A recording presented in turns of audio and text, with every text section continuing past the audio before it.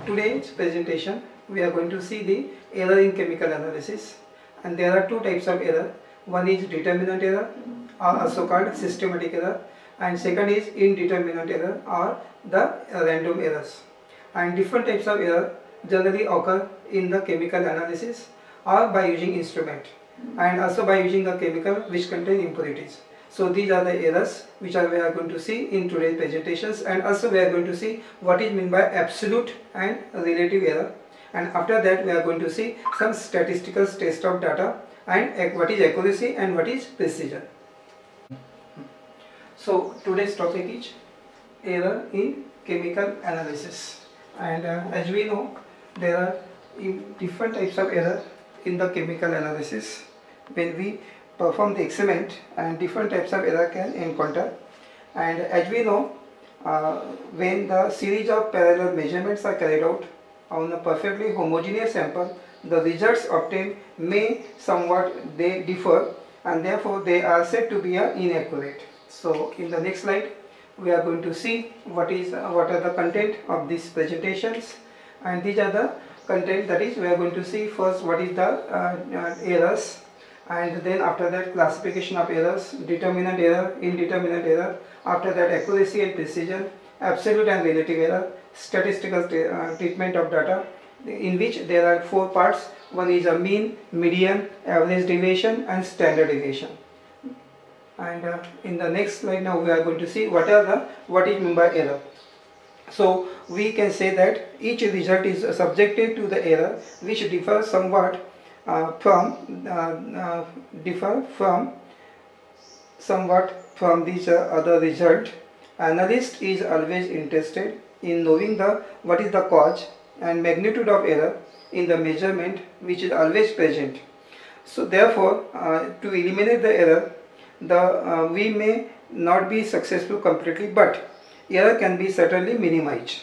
So there are two types of error, absolute and relative error. But what is the absolute error? So error in chemical analysis is defined as the numerical difference between the observed value and the true value, and therefore here it is shown what is the error, absolute error. So here it is shown E is the error, observed value minus true value. So difference between these two we get the error. So, and now here in this case generally it is expressed in percentage. So errors occur are generally smaller in, and measurement is inverse as compared to the accuracy, and these errors is greater in the accuracy of the analysis.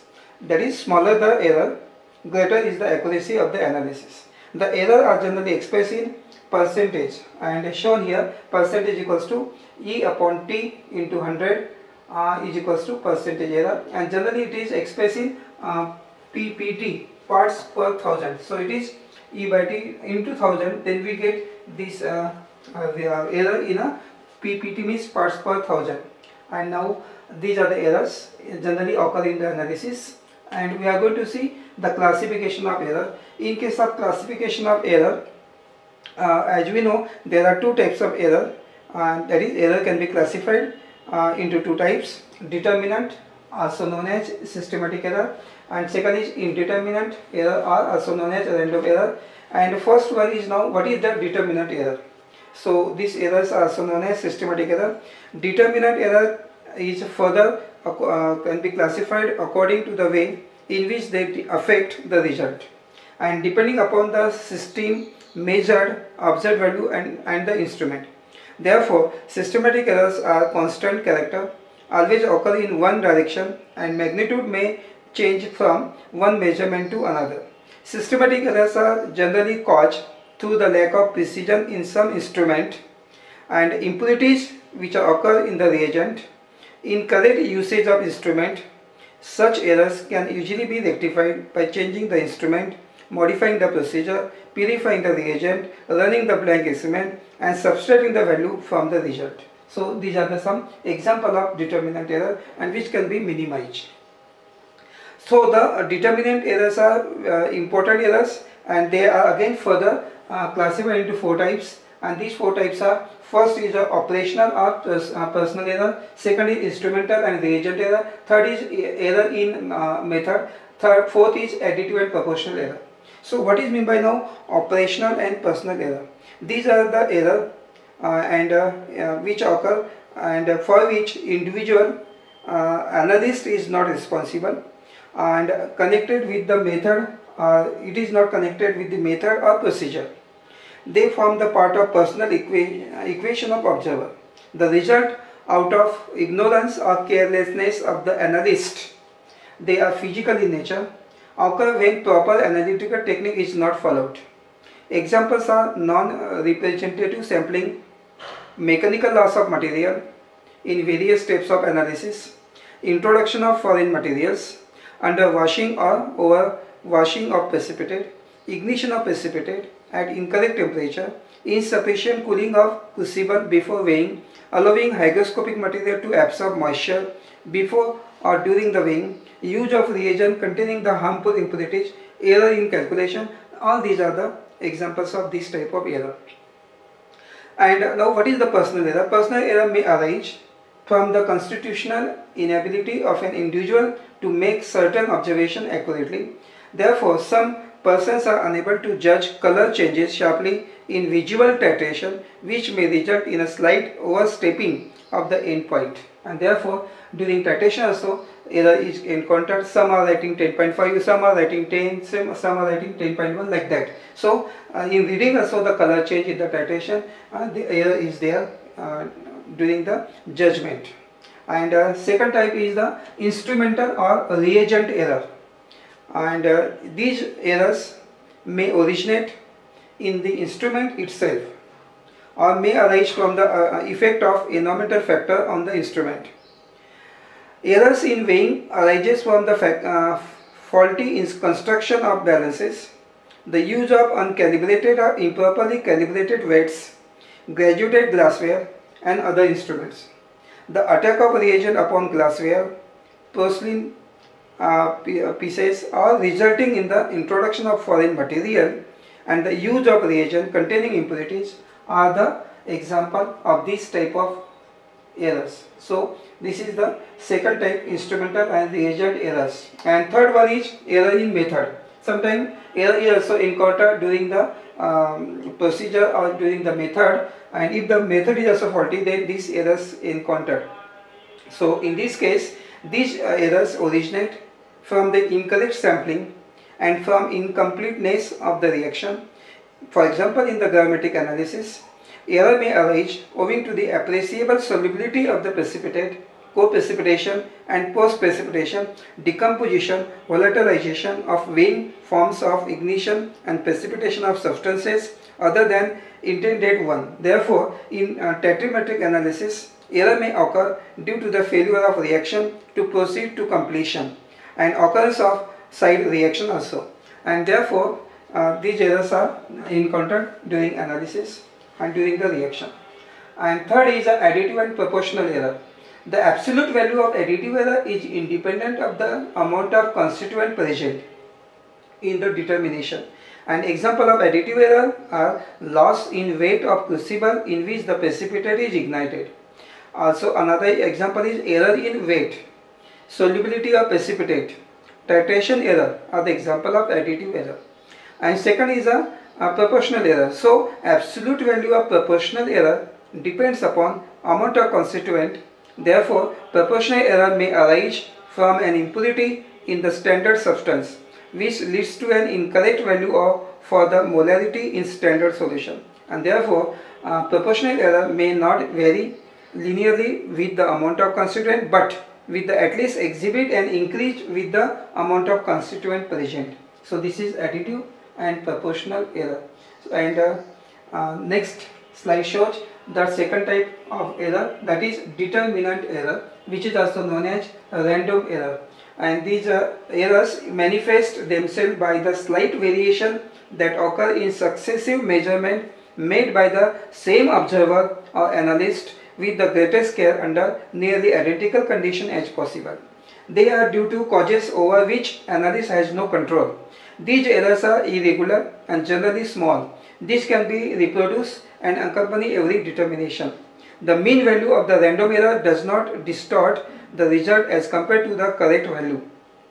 For example, variation in room temperature and other environmental factors also introduce random error in analytical work. These errors can be minimized by careful manipulation, keeping the environmental condition as constant as possible, and these errors are generally two types. And these two types are variation in determinant error and secondly erratic error. So what is meant by variation in determinant error? These errors occur when the analyst does not condition sufficiently closely to determine the error, prevent it from the varying. For example, ignition in precipitate of aluminum hydroxide to constant weight, and analyst may obtain successive values which vary without definite trend. This variation could be due to the varying amount of water in the weighing residue of aluminum oxide. There are appreciable weight change in hygroscopic aluminum oxide due to the slightly different period of ignition, exposure to the atmosphere and cooling in the desiccator. So this error this is due to the change in temperature, variation in determinant error is occur. And second type is the erratic error. Analyst has no control over this erratic error. It is very difficult to pinpoint such type of error, and the analyst is practically unaware of their presence. For example, weighing with the sensitive balance subjected to vibration which show erratic error. The proper mounting of the balance can, however, minimize this type of error. So this is called erratic error. It is serious error, difficult to control these errors. And so these are different types of errors, and in the next slide we are going to see what is accuracy of the result and what is the precision of the result. So the accuracy of determination may be defined as the concordance between it and the true or most probable value, or it may also be defined as correctness of the measured quantity in comparison with the standard or accepted values. Therefore, it shows that systematic error causes a constant error and thus affect accuracy of the result. For analytical methods, there are two possible ways to determine the accuracy, that is absolute method and the comparative method. So what is precision now? Precision refers to the variability among replicate measurement of the same quantity. It is defined as the degree of reproducibility of a series of measurement of the same property.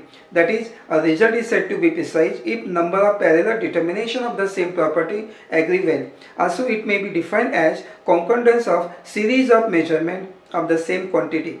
Accuracy expresses the correctness of measurement. What is here now? Important point is that accuracy expresses correctness of a measurement, and precision the reproducibility of the measurement. Precision always accompany accuracy, but high degree of precision does not imply accuracy. For example, now here we can consider two set of three determinations, each by different analysts, and one reporting values 34.48, 34.47 and 34.49% halogen in the halide sample, and other analysts reporting 34.58, 34.42 and 34.62%.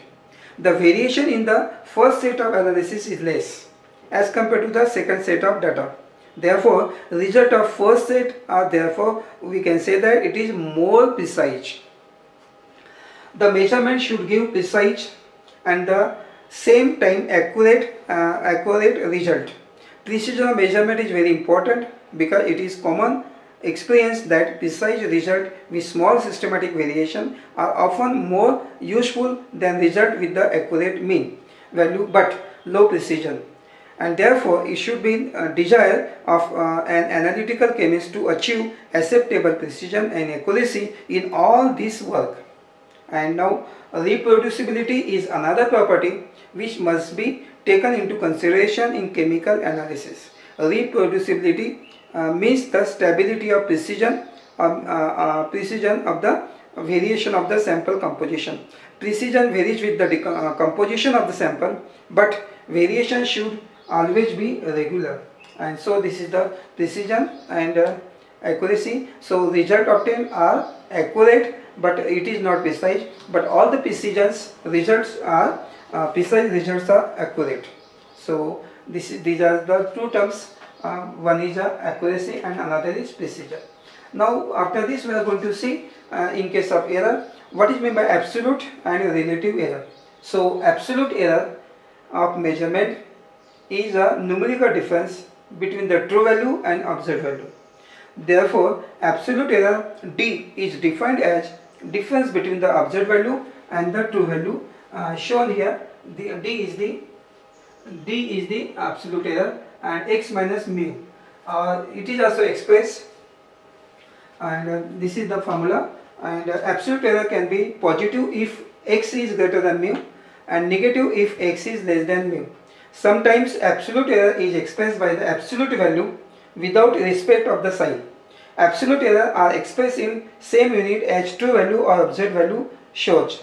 And now relative error, symbol is E, which is defined as the ratio of absolute error and the true value. Here it is shown the value. This is the E is the relative error, D by mu, or D equals to x minus mu upon mu. So this is the formula, and generally it is expressed in PPT, parts per thousand, and preferably in PPT. Avoid the confusion of absolute error which are also expressed in percent.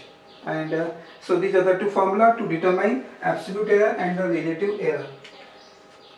So this is the relative error that expressed as a percentage or in parts per thousand. The relative maxima and the formula is shown how to find the value. E is equals to mu minus x upon mu into 1000 parts per ppt. So E is equals to the relative error and D is the absolute error. And in the next part we are going to see this is the one example to find the value of absolute and relative error. So a samples of stainless steel was analyzed for its iron content. The result in percentage of chromium in two experiments are 18.20 and 18.30. If the true value of iron content is 18.28%, calculate the absolute and the relative error in parts per thousand. So the true value is given and observed value are 18.20%, and therefore here two values are given. So absolute errors are can be determined between the observed value and the true value. So 18.20 minus 18.28 and then 18.30 minus 18.28. So this is the true value.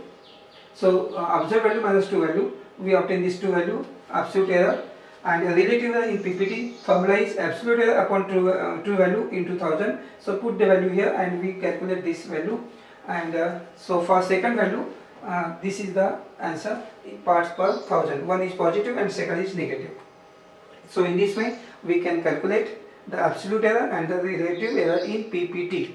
And next we are going to see the important part of this is the statistical treatment of the data. And in this case of statistical treatment of data, we are going to see the four important part.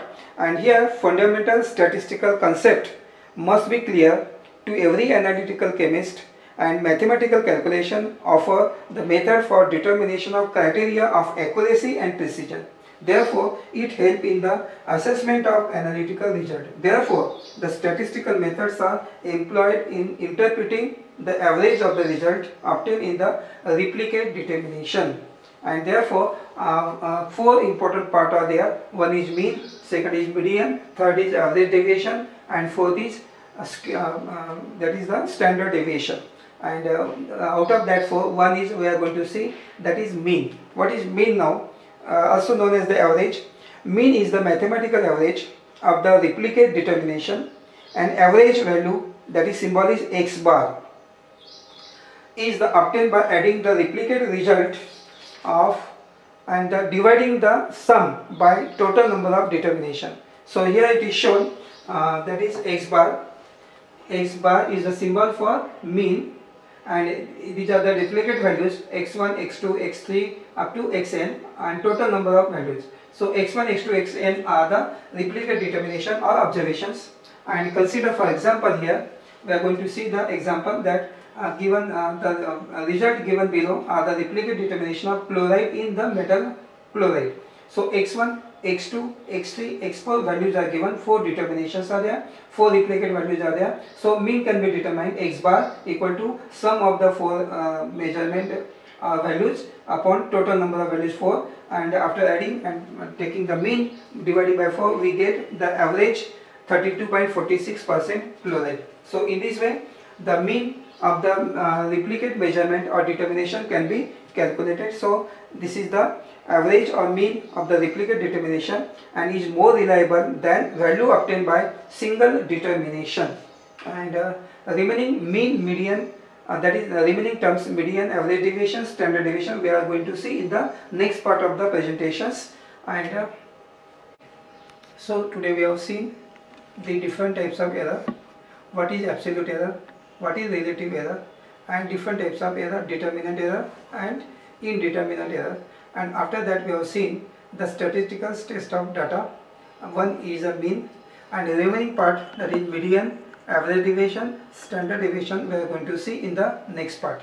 So here important part also is there, that is what is accuracy of the result and the precision. So accuracy and precision are the important terms.